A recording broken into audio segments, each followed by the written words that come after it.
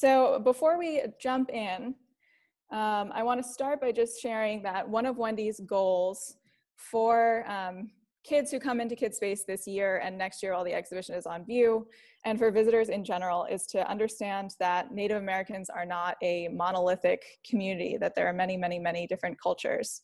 So she is particularly speaking from an Apsalica perspective, but part of her goal is for people, wherever they might be, to sort of look into the indigenous stewards of the land that they're living on.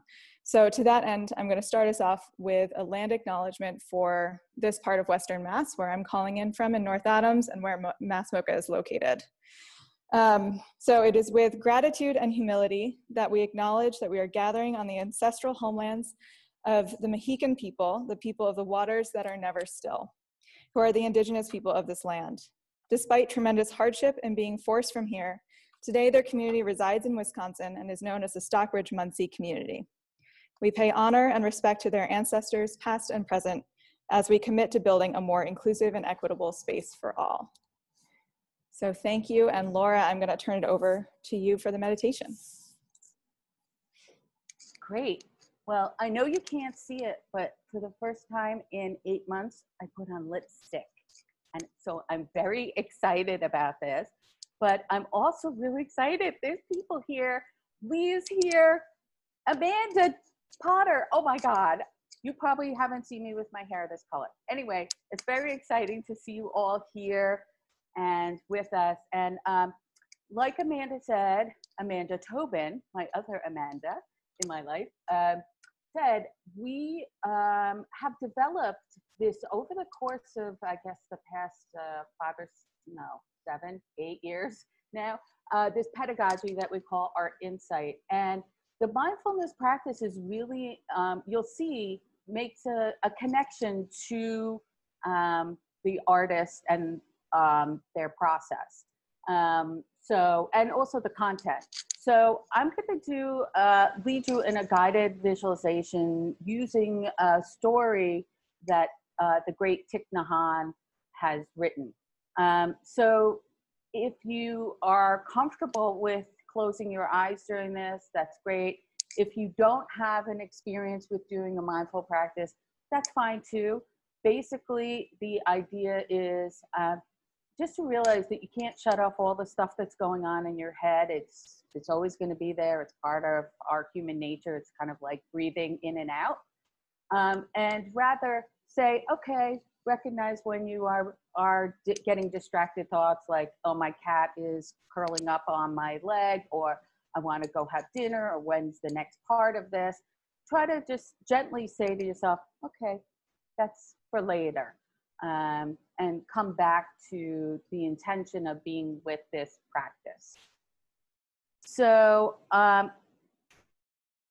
doing a guided meditation like this is kind of like story time for your mind. So I'm going to try to detail a story that will encourage you to pay attention to your inner world, your imagination, and your thoughts and breathing.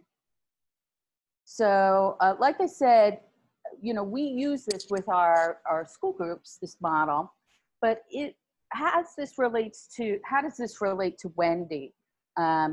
So she grew up, like Amanda said, she grew up on the Crow Reservation in Montana. And from her childhood, Wendy's been very much interested in learning about her ancestors and her relatives. And just like Wendy, we are connected to generations of people.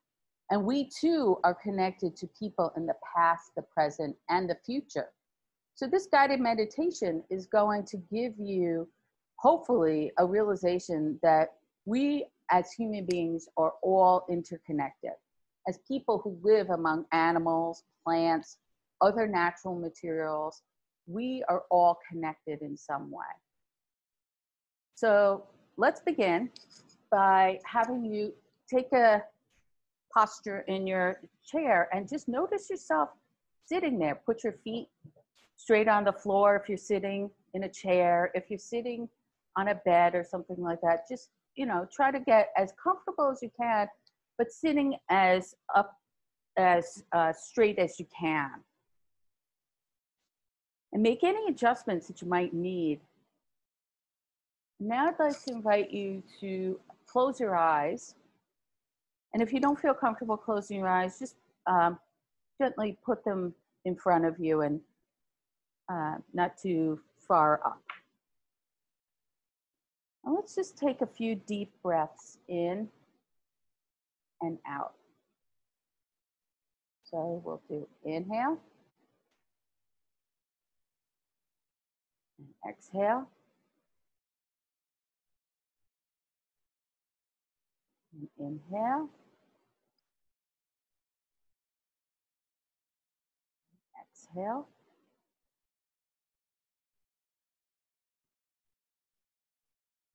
Notice as you're breathing with your eyes closed, how the breath goes in, and as it feels, as it's touching the inside of your nostrils, going down into your lungs, filling your belly, and then coming out again. Notice how your body moves. Your belly is rising and it's falling. You might even put your hand on your belly to feel your breath going in and out.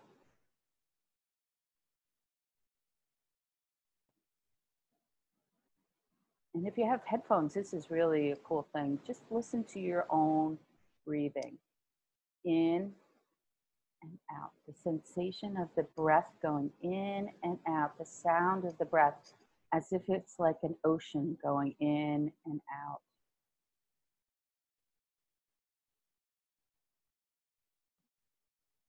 And remember, if your mind starts to wander, just bring it back. Gently say to yourself, oh, that's just me thinking. I'll do that later.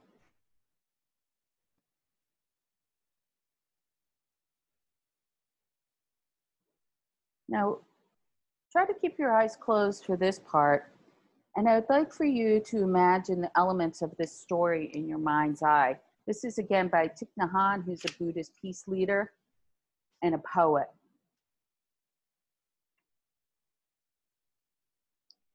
One autumn day, I was in a park, absorbed in the contemplation of a very small, beautiful leaf shaped like a heart. Its color was almost red, and it was barely hanging on the branch, nearly ready to fall down. I spent a long time with it, and I asked the leaf a number of questions.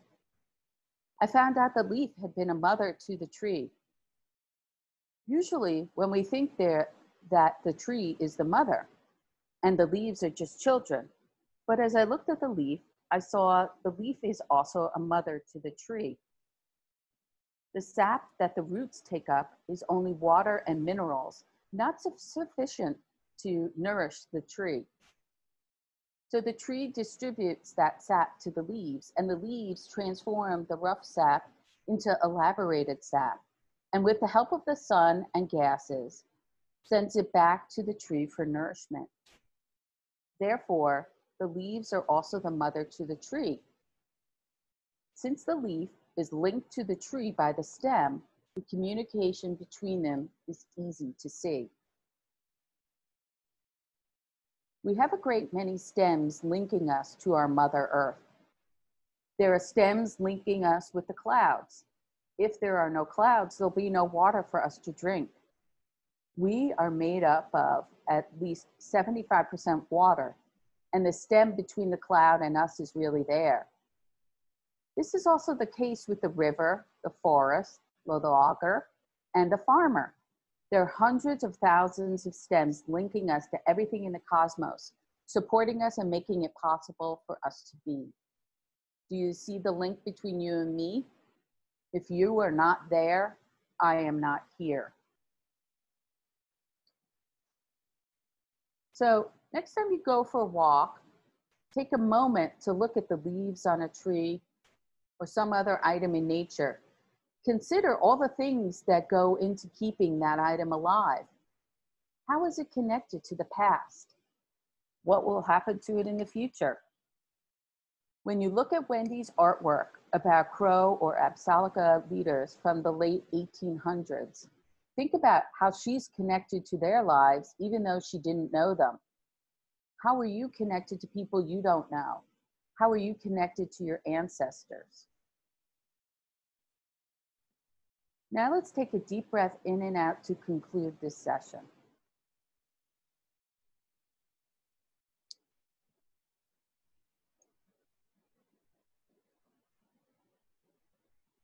You can open your eyes and take notice how you're feeling right now. Perhaps a little bit more peaceful, aware of your connection to others. Maybe this is a great starting point for when you're thinking about doing anti-racist work, that you have to recognize that we're all connected in some way, that we're not these individual trees, that we're all support systems for each other. And I know that sounds groovy, crunchy granola, but in my heart, that's what I believe, that we should all walk around this earth with that intentionality, that we're all in this together. Thanks. Thanks, Laura. All right, so we are going to spend the next half an hour in conversation about this piece. I just started sharing my screen. Can everyone see? Yeah, okay. So I am going to do my best to keep track of the chat boxes to see when you're raising your hand, but also just feel free to unmute yourself and chime in, and we'll do it as gracefully as possible as Zoom allows. So just take a moment and look at this work. And I just would like to invite any initial responses or things that people are wondering or curious about when they're looking at this.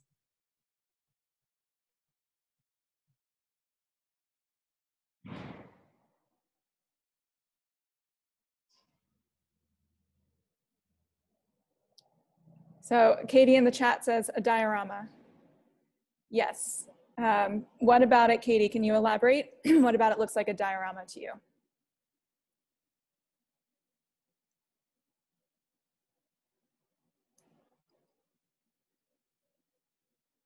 The flat background, the deer.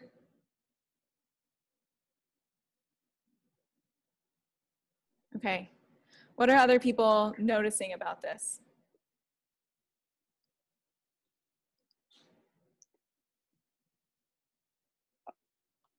A living body in a two-dimensional world. Yes, thank you, Stephanie.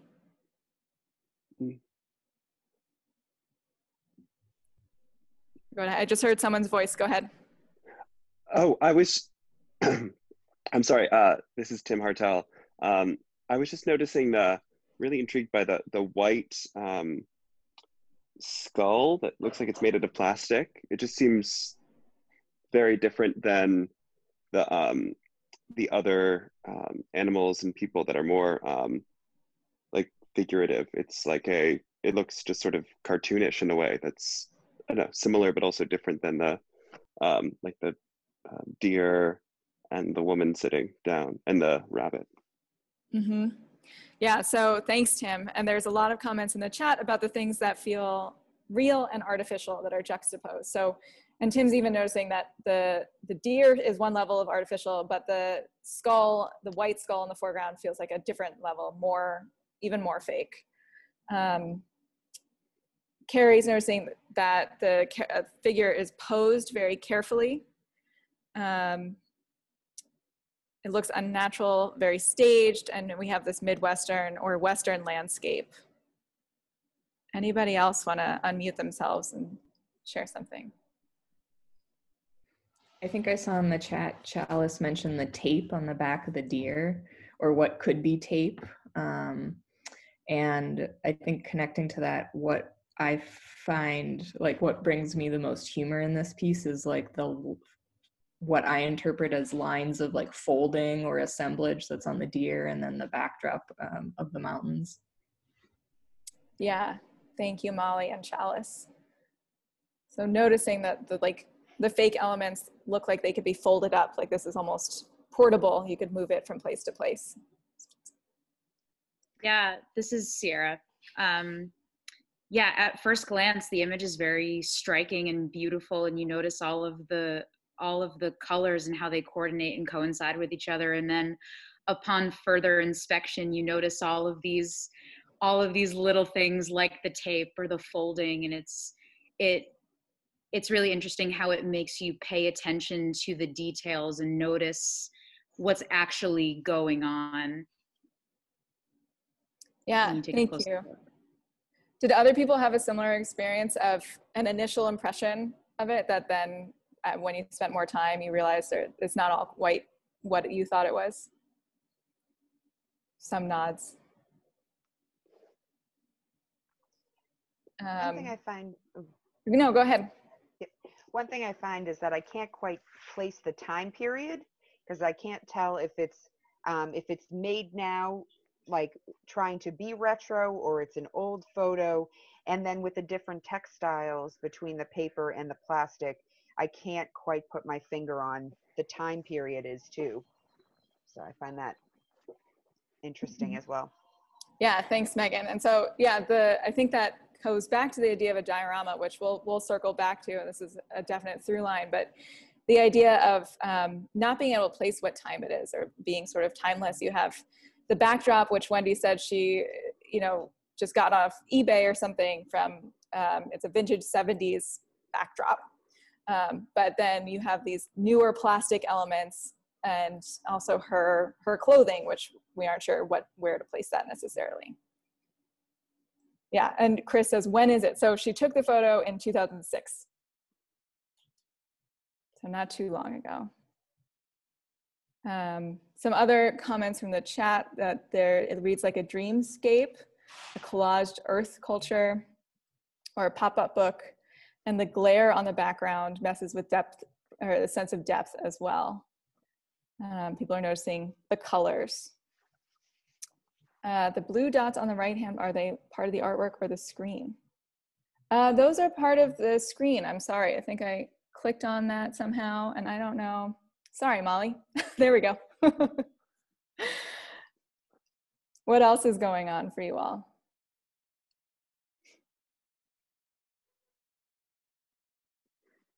Or I should ask, the word diorama popped up, and I don't want to assume that everyone's on the same page, but does anyone want to share what they associate dioramas with, where they might have seen them before, or what that word brings to mind?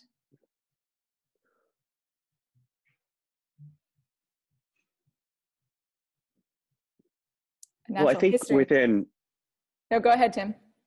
Oh, I think within talking kind of about like museum spaces, like the Natural History Museum, or we see those like Paleolithic, like all those like I don't know, like cavemen and that sort of thing. There's an association, I think, with displays, with museums, with learning about things, and also I think there's something kind of, I don't know, like like pointing out like a primitiveness or something in a way, like like this is something that we used to be like, or that we used to have, in a way, kind of pointing that contrast, which I think kind of pairs with this Bob Ross-y sort of background, I think.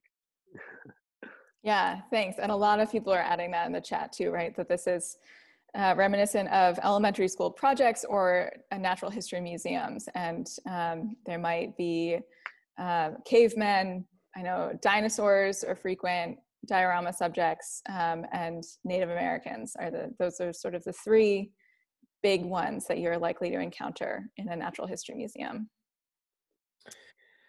This is Chris Handshoe. I also see a lot of green leaves on the ground, and usually you see discolored, like, fall colored leaves on the ground when they're on the ground. So I don't know what that signifies at all, but I see a lot of very healthy looking leaves on the ground. So yeah, another sort of strange moment of time, right? That the healthy green leaves have fallen. There's some red leaves in the background. She's titled this one, so she's done one for each of the 4 seasons. This is Indian summer. And so I'm wondering, what does that phrase bring up for people? Or why do you think she chose that? I think of a song by a group called Odessa. They have a song called Indian Summer. It's a beautiful song. This doesn't remind me of India at all. This reminds me of the sort of Native American landscape that some people associate with Indian, which I guess what I've learned is not correct, that you shouldn't refer to, you know, the Native American people or the landscape as this Indian landscape. I think that's, or Indian people, I think that's been established as not desirable. But I think of a song when I hear that that term, that name, that phrase, it doesn't make me think of what I'm seeing right here, though. So that's my 2 cents. Thanks, Chris. Yeah, I think you're pointing to a couple of important things. The sort of question of language and Indigenous cultures being so important and so fluid or contested, as well as that question again, what is this title doing with this piece?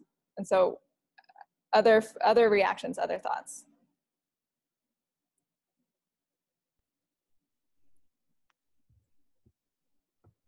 Well, I think the term Indian summer, if I'm remembering correctly, often refers to like a period of extended warmth kind of in what we think of as fall.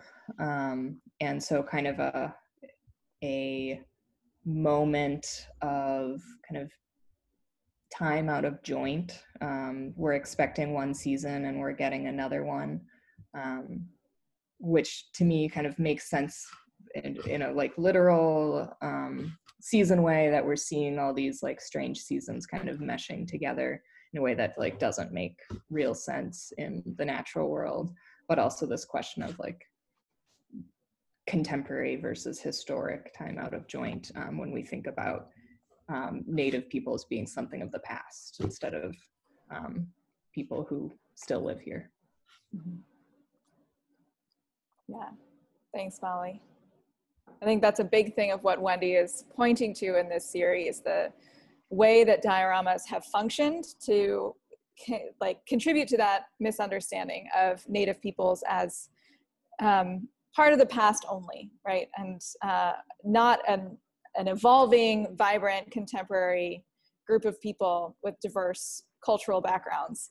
And so she's in a way poking fun of the diorama and the way that you would walk to a museum and you have the, like we've talked about already, right? The Native person right next to the dinosaur, and the way that that is a very damaging juxtaposition.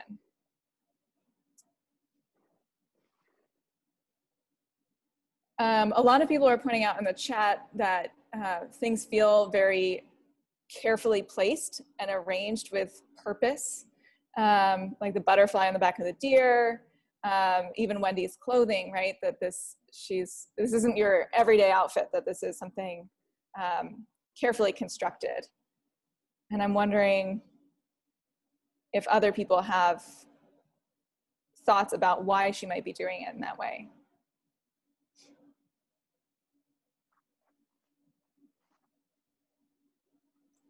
Well, and it's carefully placed, but like obviously not carefully placed because of everything that we've been talking about, like the springtime flowers when the autumn is in the background. And so it's a weird like juxtaposition of like perfectly carefully placed so that it looks great, but also has like a misunderstanding and clearly was not thought about in some deeper ways.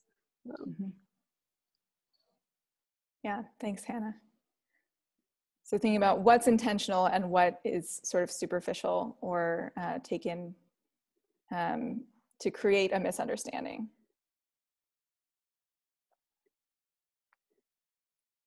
Yeah, go ahead, Lee.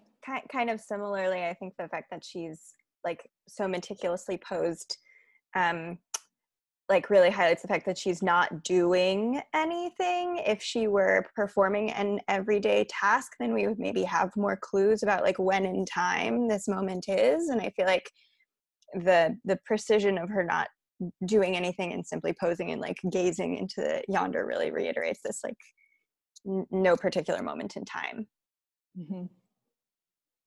Yeah, what do other people make of like her figure in particular? We've spent a lot of time in the background and the sort of the diorama construct, but she's placed her own body. I don't think I mentioned that yet, that is Wendy Red Star.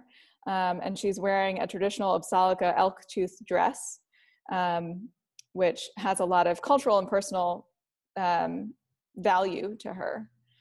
And so what are people make of her choice to put herself in this scene and put herself in such a still posture, like Lee's pointing out?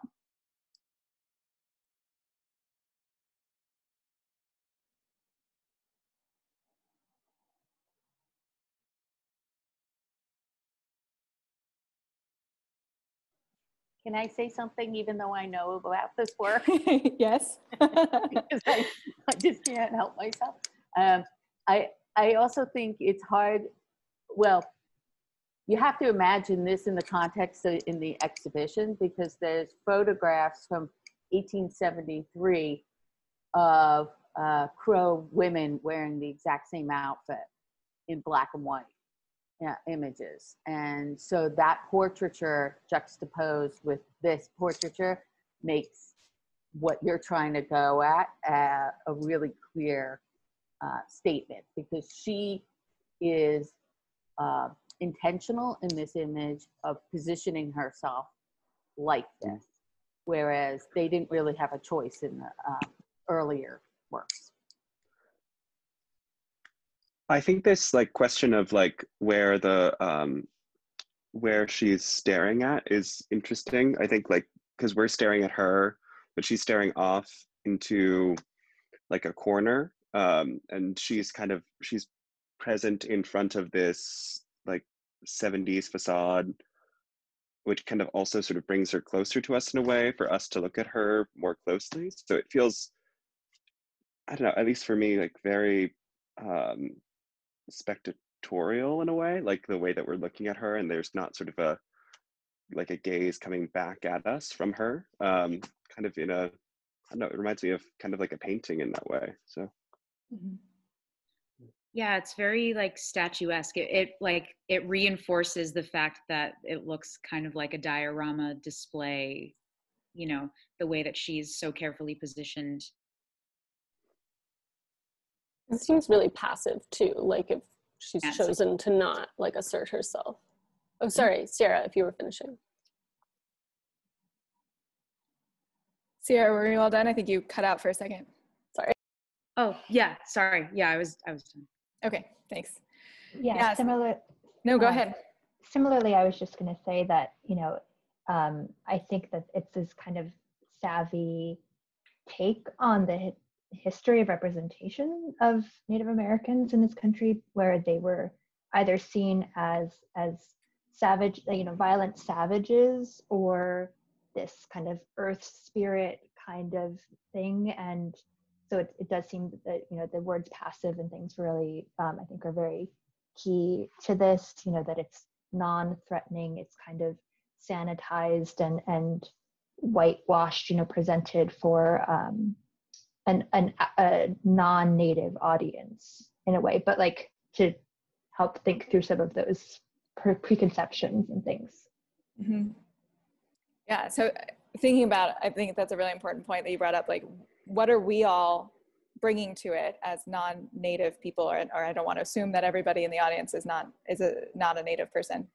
And what is she trying to communicate to people, and the sort of role of the gaze in that, right? That she's playing with the idea of traditional museum dioramas usually created without native input, or maybe updated these days in contemporary museum practice with consultation from native representatives. But here, you know, she's making that choice to position herself in this way, but still sort of as somebody being looked at. And Lee wasn't sure if it was a mannequin at first. She's so still.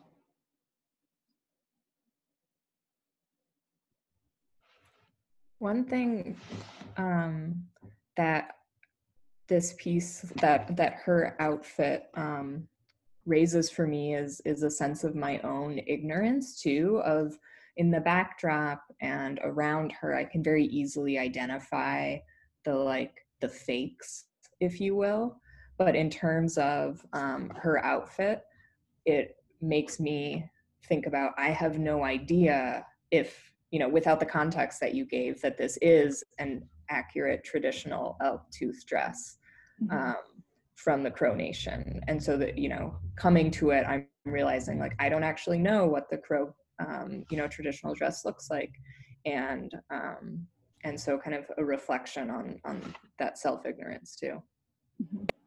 Well, and the context of like everything else that I do know being inaccurate makes me then question whether her outfit is accurate or whether it's like meant to be worn at a certain time that she's not at right now. Like clearly it's as you were saying, it's a special occasion dress and she's not doing anything special. So like what is I'm not getting any information from it because I don't trust it, because everything else I'm supposed to know like isn't accurate. But.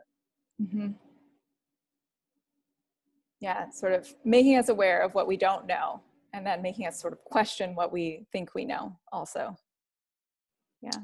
It also contributes to the inaccuracy of representation that museums have done. So they're going to place the, a lot of times these dioramas would be wearing items that would be for special occasion, or have on display things that shouldn't be viewed by certain people, like the false face masks, or having pipes that are the stem and the bowl are together.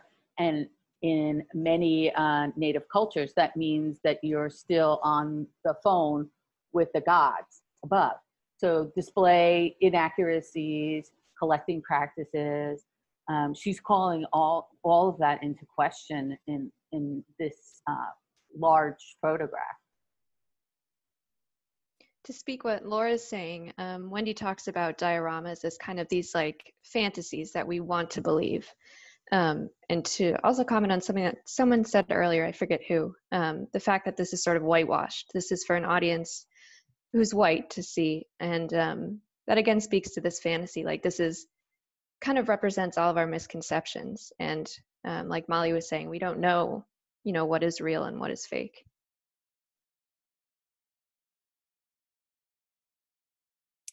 Yeah, we have just a few more minutes before we break into breakout rooms, about 5 minutes.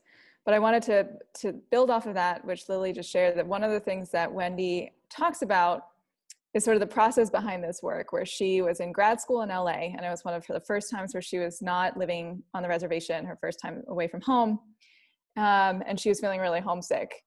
And she said her first reaction, she was like, where can I go to see some Crow culture, Crow people? And she thought, okay, I know, I'll go to the Natural History Museum. And then she had this sort of moment of like, how messed up is that that's my first reaction? But that's where she went, and she was able to go and see just one Crow moccasin and have that be like a way of connecting to home. And she says she'll go to other dioramas of Crow people and feel like, yeah, that's what home looks like. And one of the most common questions that I've gotten since this exhibition has opened in July is, what mountains are those? And, so I put that to Wendy, and she said she gets asked that question all the time, and people are always projecting different mountains. And she has no idea because she just got it from, eBay or whatever, but that people will say, I swear to God, it's the Grand Tetons, or I swear to God, it's this mountain in Canada. And so I think that speaks to the fantasy, right? That like we bring things to dioramas, to images that we're projecting onto it based on what we have seen before. I think also in conjunction with that, I think like when I see a diorama, I think I oftentimes want like a textual part to that as well. Like I want there to be like wall mountings that say, oh, and this is this thing, with like the different, with like the different areas pointed out, and like how in sort of to contrast it with some of her other work that has like text writing over like photographs. I think this one also is, I don't know, it just seems to like kind of be, I don't know, like that sort of like questioning that uncertainty. I think it I don't know, it seems sort of like successful, or maybe it was like part of it to have this sort of sense of, oh, I don't know what that is. I'm confused, and Yeah, which I think is not oftentimes a space that you experience when you're looking at a diorama. Mm-hmm. And I think that speaks to a big difference between a traditional diorama, which people said at the beginning, it's meant to teach, right? And you're meant to learn something. There's those texts nearby, and a work of art, which is meant to teach some things, but is also meant to question. Mm-hmm. Mm-hmm. Well, and I think the teaching aspect also, like talking about like people wanting to know the which mountains are these? There's sort of this temptation to like substitute a few facts, like whether this is an authentic piece of dress or not, for like really knowing the cultural context or the people. It's sort of just placing a few simple facts on top of something that's not really known or understood. So almost like I'm so overwhelmed by what I don't know, I need to latch on to something easy to know. And that I think that's kind of what the sort of diorama really lends itself to, is sort of a very superficial kind of set of facts or supposed facts. Mm-hmm. Mm-hmm.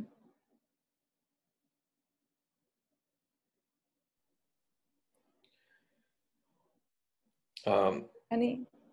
Yeah. Go ahead, Chris.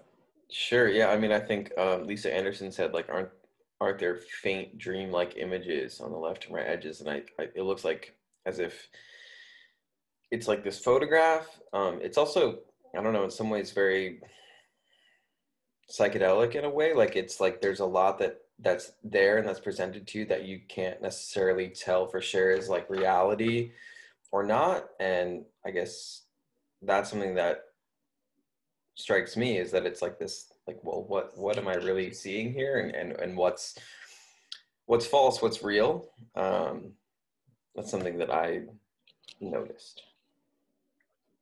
Yeah, thank you. All right, so maybe this is a good natural point. So yeah, and then Laura leads us, what if this is an actual diorama, not a photo? Because the work itself is 2D, but you can sort of imagine if it were 3D. But so we're gonna break into breakout groups and continue the conversation with someone from education and someone from the Artist Impact Coalition, sort of shepherding the conversations, and then we'll come back and share out, and then have a couple of announcements before we wrap up. Okay, so thanks everyone. I know we were almost cut off mid-word, but I enjoyed my conversation. I hope you all enjoyed your breakout room conversations too. And I wanna just invite the representatives to sort of share out. So I think we had 4 groups. Laura, do you wanna start? Just share some of the things that your group was talking about, or someone from your group wanna step up? Sure. Does anybody want to talk instead of me?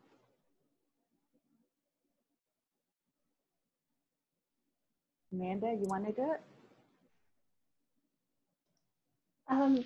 Well, sure. I mean, I talked about a variety of different things. I mean, Erica had a lot of great information to share, just kind of a little bit more about the kind of the specific histories in North Adams and things, and just kind of the importance of that. There was some talk about this is as an opportunity to grow and learn and kind of correct the misinformation and misconceptions that so many of us were taught in our own education, and not continue passing those things along. And yeah, I feel like I'm forgetting things, but that's what I remember. So if anyone else from the group wants to jump in, but it was great. Cool, thank you. Yeah, not to put anyone on the spot, just share a couple of highlights. Lily and Blair, does your group want to go? Yeah, I was gonna go for our group. Okay. So one thing that kind of came up was the importance of slowing down, both like in education and then also like when looking at art. Like, it's really important for kids who are like and how impactful it can be when we don't. Like if children are on a tour going through a museum and there's a disinterested tour guide at a historical museum, like, oh, and this is like, these are the Native Americans, these are the Indians, like that's sums it all up. And like how much there is behind everything that you may not be able to learn or absorb, and how this conversation is really beneficial and able to get us beyond just the like wow factor, because the image is really beautiful and can, like, I just kind of want to be like, oh, it's so pretty, like look at the colors. But it's been so wonderful to have this opportunity to slow down and dig in and get beyond our initial how we see it. And something Lily said was that whilst working in kids space, she's been pleasantly surprised by like how many people are doing that and are slowing down and are like coming to that understanding of kind of the unquieted part of that image.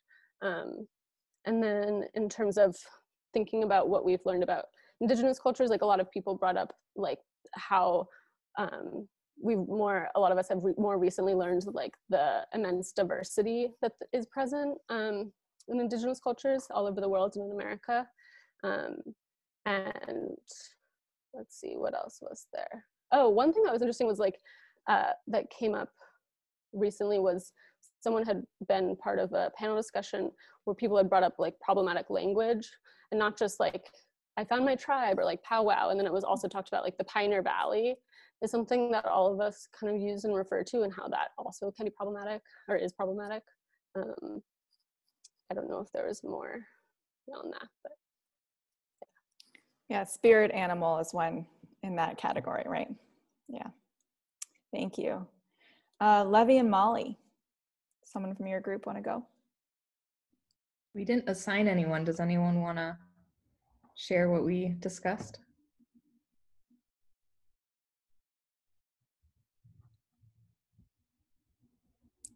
I did too much talking, so Levy, do you want to, can I put you on the spot for summarizing? I thought we had some really fascinating conversations, and I appreciate all your contributions, Molly. Just to echo that, like, people want to know more. Our group had a lot of people who sort of had recently moved to Western Massachusetts and are encountering things like the Mohawk Trail, and it's like, why that name? What's the history? And I think that, you know, the other interesting thing is that there are other members of our group who had done a lot of amazing research, and we're here to sort of share what they read and learned. Yeah, I hope that sort of after this event, there'll be a space for us to sort of share all of our resources together. Yeah, I don't know. Molly, is there anything you want to add? No, that was great. All right, thank you. And then the last group is the one that Becky and I were in. And so does anyone from our group want to share out?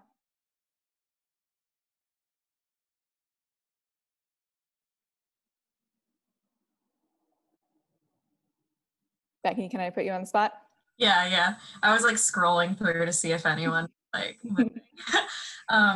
yeah, our group talked a lot about really similar things to the other groups, really just questioning what we know or what we don't know. And when we approached the question of what misconceptions we're unlearning, it was just such an overwhelming question because there's so many things that we don't know. And so all the things that we have learned from school or misrepresentational media just seemed so inaccurate that all of a sudden we realized there's so much that we don't know. And a lot of very limited resources for learning more. And we're all a little unsettled by how intentional that is, and how a lot of things have been erased for a reason, and feeling a little, we don't really have much control over what we could learn, which was just a really interesting thing for us all to come to terms with. And then questions about the local Indigenous cultures. We just talked a little bit about always hearing the Mohicans were here, and that's the phrase and the terms that we hear most often, but there's probably a longer chronological history that we aren't as aware of, and questioning how we prioritize most recently here, but that's not the whole history. There's probably even more before that we aren't aware of. So I hope that summed everything up. Did I miss anything? People from my group? You nailed it. Cool. Well, thank you all so much. We have a few more things. I'm going to ask Lily to introduce the art project, and then we'll have a couple of announcements. And while I'm going to ask Levy and Erica Barreto to share announcements specifically, vocally. But if other people have things that are going on that you think would be of interest to this group, please add them to the chat. And then I'll follow up with more resources and things like that in an email in the coming week or so. So Lily, over to you. Thanks, Amanda. So we're going to share a downloadable art project based on a series of family portrait quilts that Wendy makes, where she adds photos of her own family into the design of the quilt. So we're going to share a PDF in the chat that has an image of one of the quilts with Wendy's photos removed, so you can add your own family photos either by drawing or gluing in some of your own family photographs. Thank you. And I'm just trying to figure out how to upload the blue background one to the chat, and I'll work on that while people are doing their announcements. But I also want to say we want to encourage you to share on social media what you make. And just use, and I'll put this in the follow-up email, but use the KidSpace hashtag KidSpaceMM. And if we come up with another catchier Artist Impact Coalition one, in the meantime, we will send that along. But just to sort of share out the way you've been engaging with this work beyond tonight. So look for those details. And then Levy, do you want to go first since it's Wendy specific? Yeah, I'd love to. So hi, everyone. My name is Levy. I'm an education fellow this year at Mass MoCA, and I'm a co-director of this new project called Care Syllabus. It's an initiative between Mass MoCA and MCLA that between late 2020 and 21 highlights 6 different expert takes on strategies of justice-oriented care using the perspectives of artists, of academics, and of activists. This project, Care Syllabus, is hosted at caresyllabus.org, and each of its 6 modules consists of published multimedia content as well as live events. Just very briefly, the project has 3 main objectives. First, it promotes inquiry into what care looks and feels like into different parts of our lives right now. Second, it puts all the different valences of care at the front and center of conversations about building a more just world in the face of this ongoing pandemic. And lastly, it's a collaborative programming initiative that tries to strengthen partnerships between cultural organizations and higher ed in the area by using care as an organizing principle. And so Wendy Red Star is actually the first of our 6 guest curators, and her module, which launches on December 7th, is called Reconnecting Objects with Their Homes. And it's really a deep dive into the different strategies that she uses in her art to care for the Indigenous life and culture that she uncovers in museum collections. Wendy's module features a lot of great content. There are going to be personal reflections on her research processes, behind the scenes look at the making of her Mass MoCA exhibition and her printmaking practice, episodes from her favorite podcasts about care, as well as a lot of wonderful interviews about art and care. And so, like I said, this material will go live on December 7th, but the real kickoff of the module is actually December 15th, when Wendy's going to be hosting a live virtual roundtable with a collection specialist at the National Museum of the American Indian, as well as 2 other artists, Tanis Selton and Peter Morin. And this discussion is going to focus on the ways that Indigenous artists are engaging the National Museum of the American Indian's collection in order to transform the museum's goals and practices around collection care. So if you have been interested in learning about Wendy's practice tonight, I hope that you will join us on the 15th and check out Care Syllabus. I just posted in the chat a link to register for that event. Yeah, and thanks so much. Thank you, Levy. Erica, do you want to share about WHAM's event this weekend? Yeah, so I'm going to pop it in the chat. WHAM Theater starting tonight at 7:30 through Sunday, November 22nd, is producing the Thanksgiving play, which is a fast-paced satire directed by Larissa Fasthorse from the Lakota Nation. And it talks about where good intentions collide with these absurd assumptions. I also want to pop in a little mini trailer in case you're interested. Tickets. But it's this troupe of white liberal teaching artists. They scramble to devise grade school theater performance that manages to celebrate Turkey Day while also honoring Native American heritage. It's a really great use of comedy satire to discuss these difficult conversations. And in the same vein, we had a panel discussion with Talia Kingston from WAMP Theater and Heather Bruegel from the Stockbridge Muncie community, moderated by Destiny Rivera, where we kind of unpack some of the themes and discuss action steps for institutions in the area. And so a recording of that will be made available here soon. And I also wanted to acknowledge that yes, Berkshire County is on Mohican land, but North Adams specifically, after working with Heather Bruegel, is on Wabanaki Confederacy land. And so I just wanted to acknowledge that. They're known as the people of the Dawn Land, and the tribes of the Wampanoag Confederacy were indigenous to the lands of contemporary Maine, Vermont, northwestern Massachusetts. And so I just wanted to honor their indigeneity to this land and commit to acknowledging their founding in this community. So, thanks. Thank you, Erica. I think that drives home how much I have to learn, how much we all have to learn to keep going. So many, many thanks to all of you, to the Artist Impact Coalition members, to Mass MoCA staff members, friends from near and far who've joined us tonight. And I hope that we'll see you at the next session. Thanks, everybody. So long. Thank you. Bye. Thanks.